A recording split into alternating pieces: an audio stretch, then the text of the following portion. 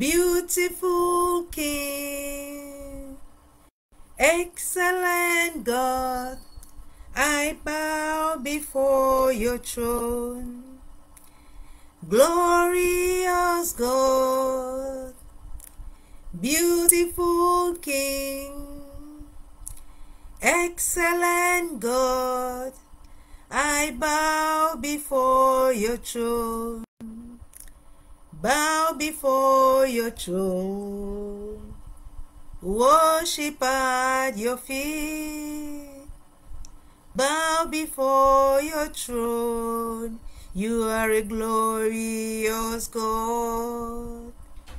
Bow before your throne, worship at your feet. Bow before your throne, you are a glorious God. Glorious, glorious God, excellent God, wonderful King, I bow before your throne. Glorious God, excellent King, wonderful God, I bow before your throne. Father, I worship you. Father, I bless your name. Father, oh, I honor you.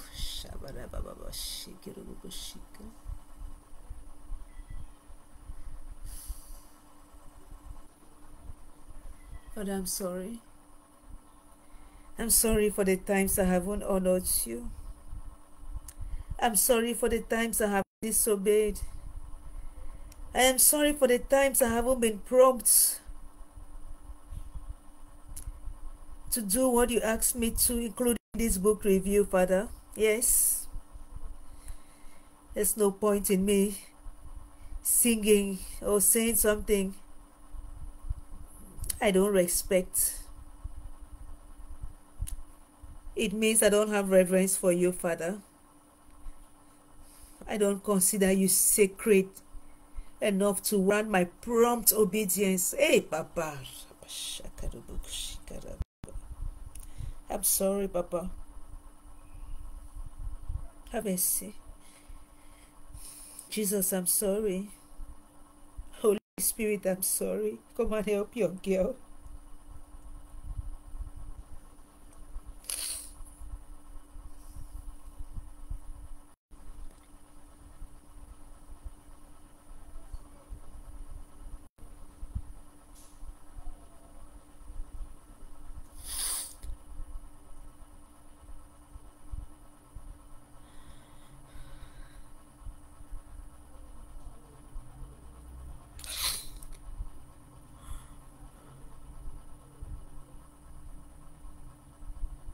In Jesus' name, amen. Good evening, my tribe. Yeah, I own up. I was to do this book review before the month of April runs out. To whom much is given, much is expected. And I honestly admit I became familiar with God and thought, well, he will understand. And this is exactly what this book is talking about. And so when I was having a nap, it just came back to my mind, and the things I had to say was coming, and it was like 6 p.m. should not meet you when you have not yet sat in front of that laptop. 6 p.m. should not meet you when you have not yet sat in front of that laptop. Yes, yesterday you went to Boya, you went and did some work there, la la la la la. What about today? What about today? April has come and gone, right? And when the Lord starts rebuking you like that, silently in your own mind, in your own spirit, if you ignore, the next thing Either he's withdrawn or the Holy Spirit is giving you a knock somewhere. Something is going to happen. You don't want to find out. Now, this is not really how I wanted to start this review, frankly speaking. But when the Holy Spirit takes over, the Holy Spirit takes over. And it's on me. First of all, I'm the one the Holy Spirit is knocking. I'm the one. Now, any other person could also identify themselves in this.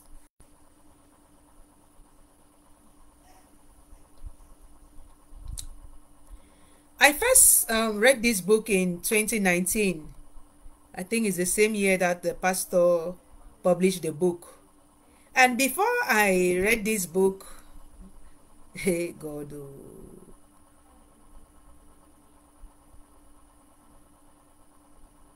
was it 2019 or 2021? I can't remember, but I think it should be 2021. Sorry, yeah, because that's when I started going there in 2021. Yes, I got it in 2021. Yet the Holy Spirit talked to me about this book, not necessarily from that church or from this pastor, but he talked to me about familiarity. He gave me a lesson on it and told me that when I will go back to church, I will have to go and kneel down in front of the pastor in an act of total submission. It did not make sense to me, and I tried to fight it, but I did it that day. I actually remember doing it at the end of the service, because I was playing and playing and playing and wondering, oh my God. And I did not say nothing. I just went and knelt down. And it was this very pastor. I would have done it anywhere I went to. Not because I am worshiping that man, but because I am honoring the sacredness of his calling, of his caller. This book is about what does pastor says? One of the serious scourges that undermines our churches today. You know, I said here that familiarity is, it's when we think that we know too much. It's a disease, actually. One of the ways he puts it in the book is that it's a disease that causes people to lose reverence for the sacred. And in the book, this is the book here, I'm about wrapping up a second study of the book, and I use pen and pen and pen. Some of these small books here is what we call petit piment in French, small pepper. It is so convicting that you cannot run through it in one day, or even in 1 month or 1 week.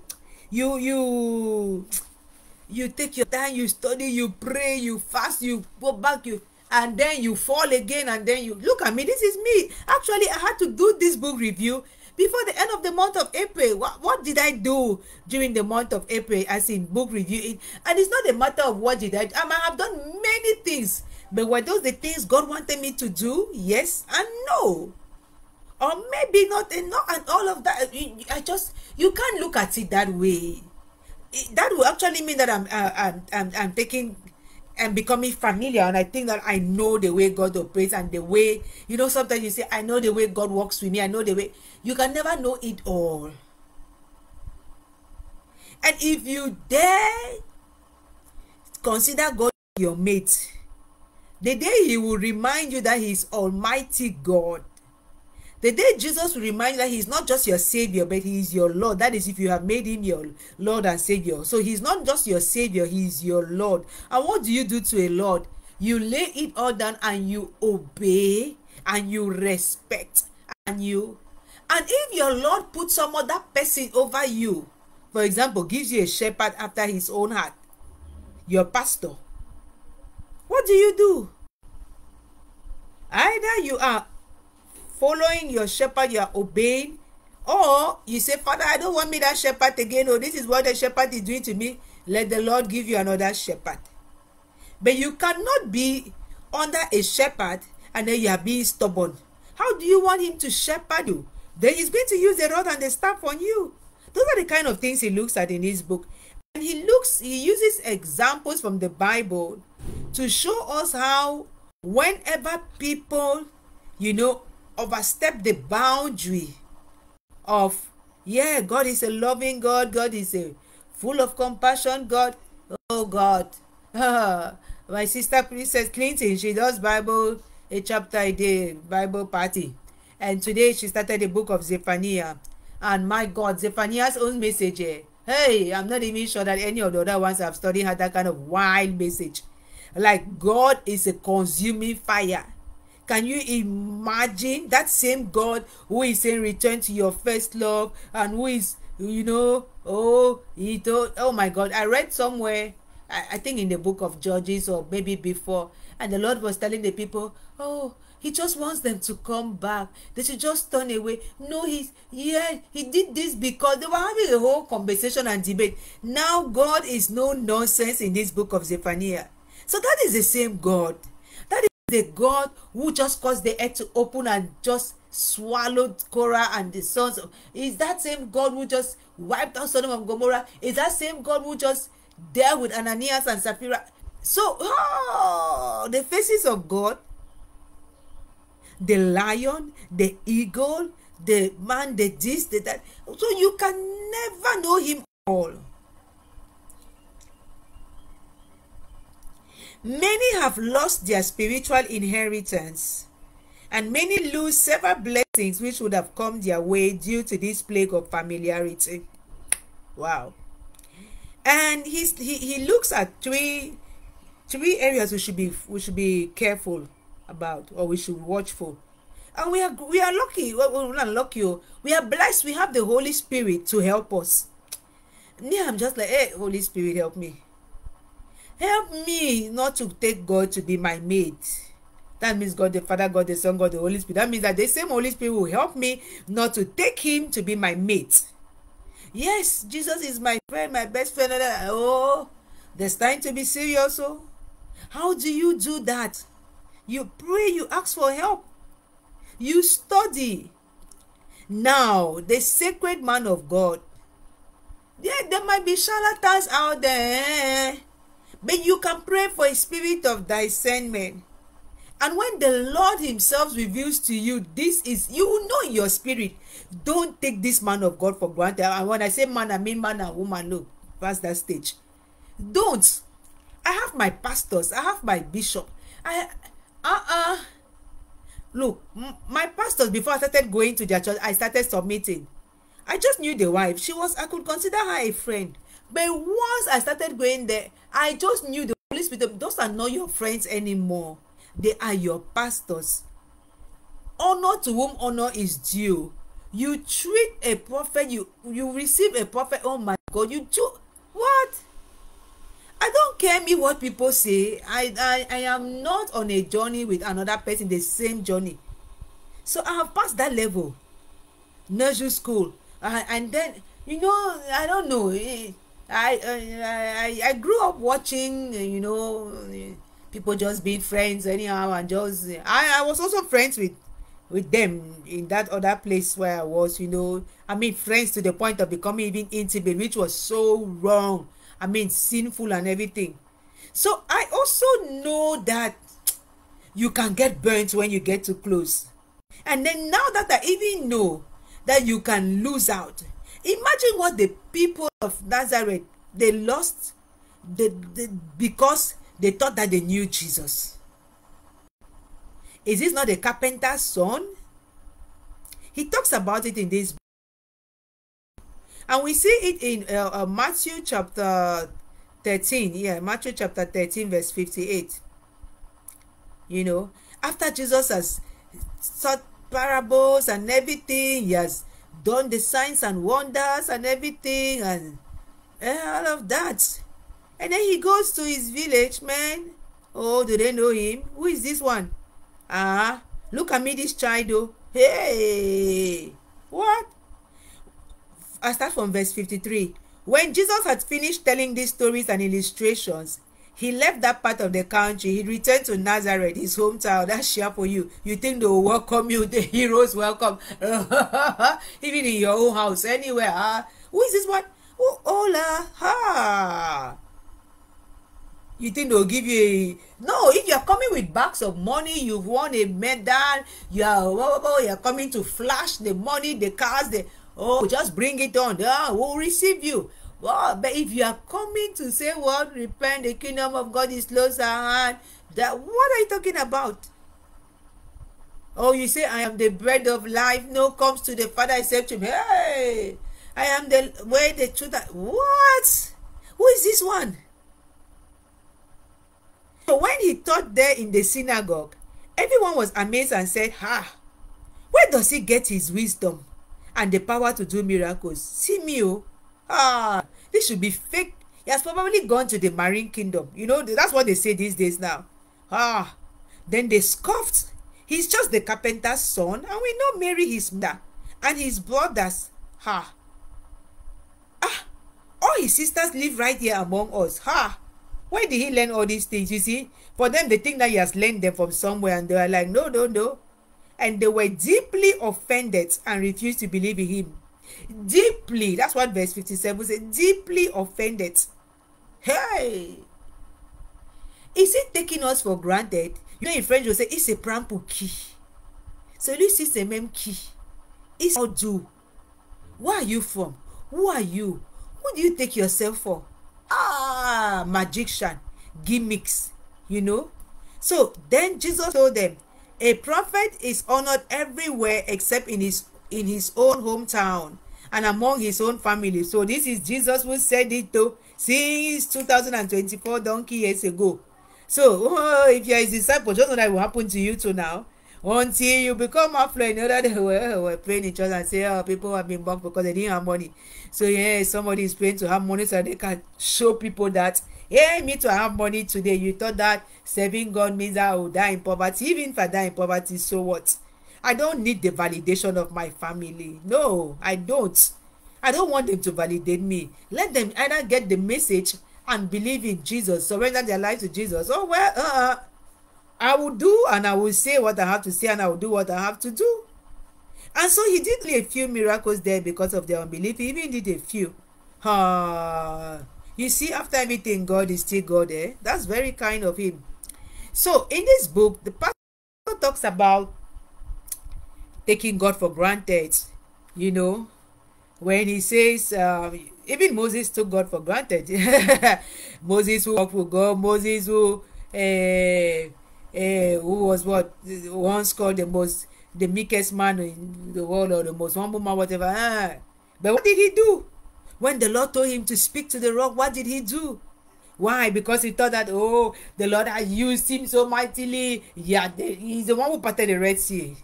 He's the one who led the people out of Egypt. He's the one. He's no more God. I mean, what else could have come over him to make him strike the rock when the Lord said, speak to the rock? Are you mean to show what that is your power? What do we do today? When he says, sit down and do this, I like, I can do it tomorrow. I can,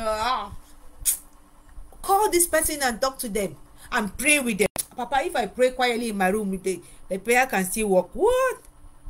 I remember once when he told me to call somebody at midnight and pray. I had known better by that time. I just called and started to pray. I didn't ask questions. I didn't say nothing. And when I finished praying by 5 a.m., they wrote to me, thanking me and telling me stuff. Had I not called them, because I started thinking, Papa, what kind of an hour is this to call somebody? Call them and pray, because I'm what? At that time, I did not even know how to pray as much as I do today. I'll be like, Papa, what are they? Somebody will think like, hey, they will say Maria Banga has lost it. This is somebody who was there a few years ago blasting and saying she does not want to catch a man of God. Blah, blah, blah, blah. Now she's the one to be calling people at midnight to pray. So that is it. You cannot. You cannot. What one of the examples my pastor uses here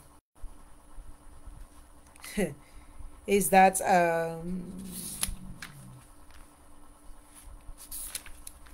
he talks about different ways people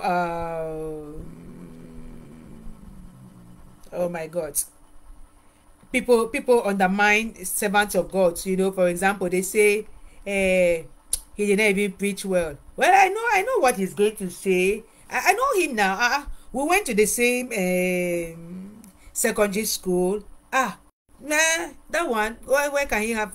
What better thing can he say today? You know, scripture, for example, the Bible is 66 books. So you can finish all the books and then start again, and you have to keep teaching people. People forget things, even in school. Repetition, after revision, after what do they call it, even writing, dictation, all of that, just so that people, am I not studying the Bible? Like, with my church, I'm now in the book of, I think we'll be starting Samuel. With my sister, I'm in Zephaniah.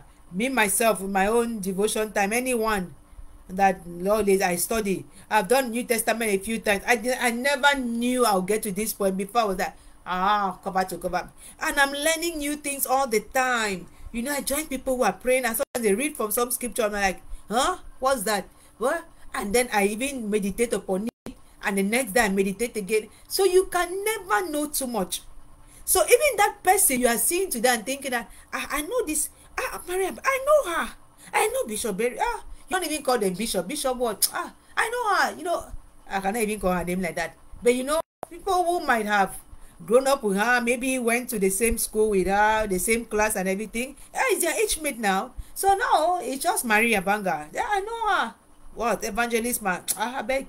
You know? And then when you want to even make like you want to remind people, you know, sometimes people want to play too much with you and you're like, or they just call you, they just want to see you and all of those things, and you are withdrawing. Like me, for example, this year I am really, because this is my year of acceleration, so there's no time. I actually left my class meeting, and in short, I don't go, no socializing, all of those things. Seriously, it is limited to -0 even. Let me be honest with myself, and it will be like this for the rest of this year, and I'm okay with it. So anybody who thinks, they knew that Maria Banga used to be the life of the party, what does Maria Banga want to do now? I know Maria, that is on them. And of course, you don't marry Maria Banga, radical, yes, there's a time for that, but there's a time when you need to know, you know. And this is just me, and just simple me. What do I do? What signs and wonders can I pay? Who am I? But just imagine someone like Moses. That same Moses again. Moses took God for granted. He got his knock on his head, never got into the promised land. Yet, when Miriam and Aaron, his own siblings, took him also for granted and murmured against him, the Lord dealt with them. How dare you?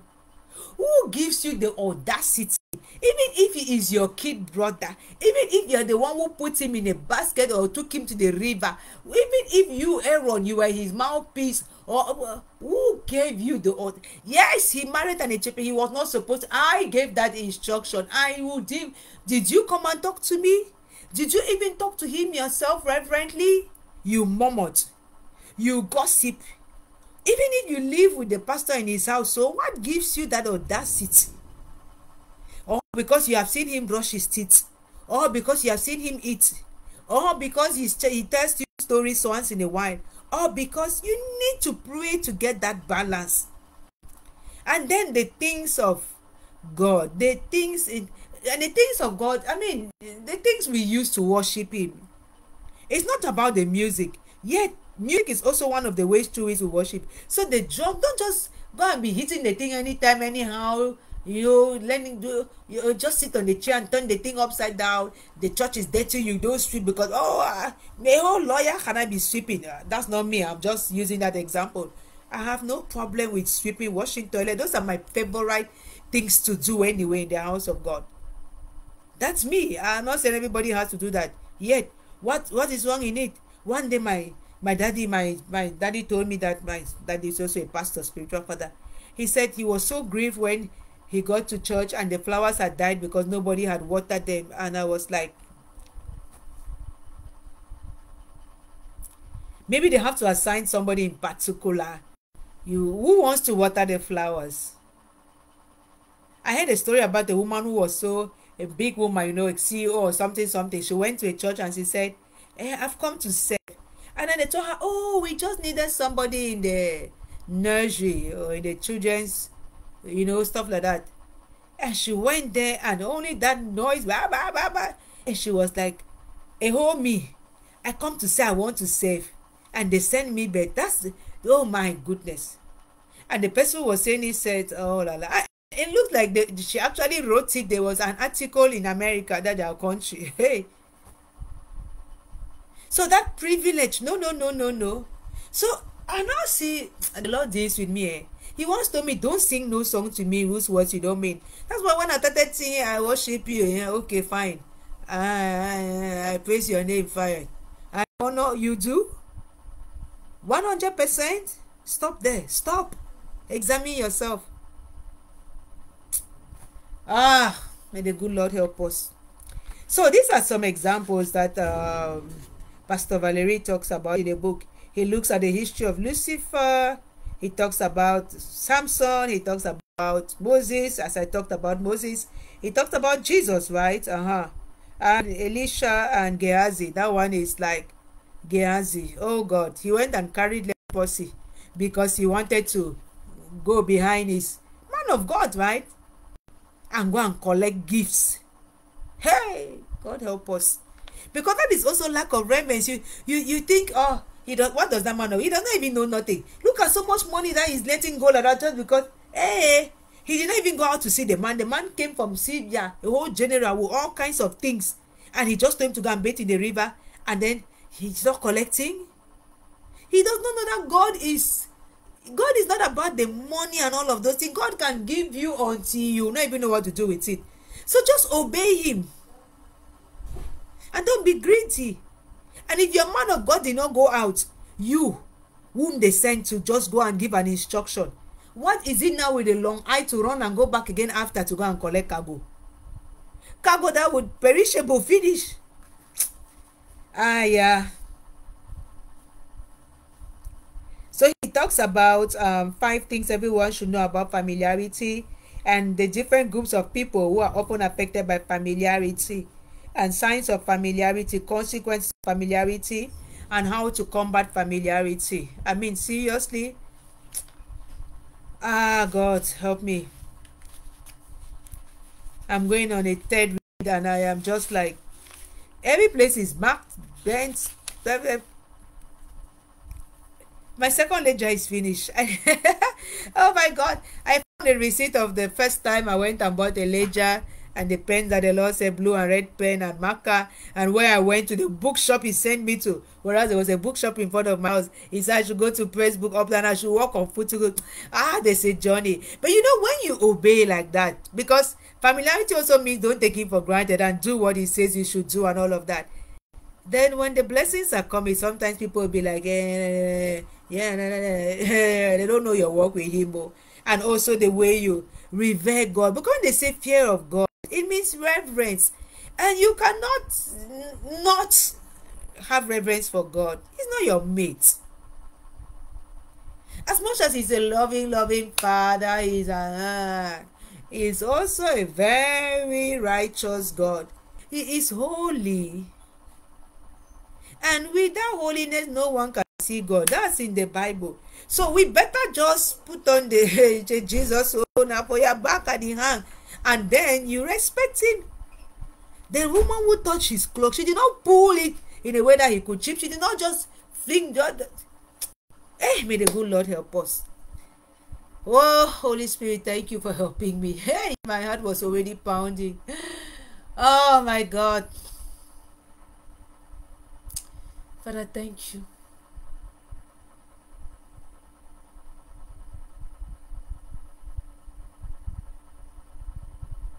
Yes, I know the message of the cross is like foolishness to those who don't believe. Those who do will do and will understand. Okay, Father, grant us understanding more and more. Holy Spirit, give us wisdom. Help us, help me as I prepare to go for the first part of this mission. My only hope is you, Jesus. My only hope is you. From early in the morning till late at night, My only hope is you. And you cannot hope in him and then you don't fear him, you don't have reverence for him. You say King Jesus, but I treat him as a king.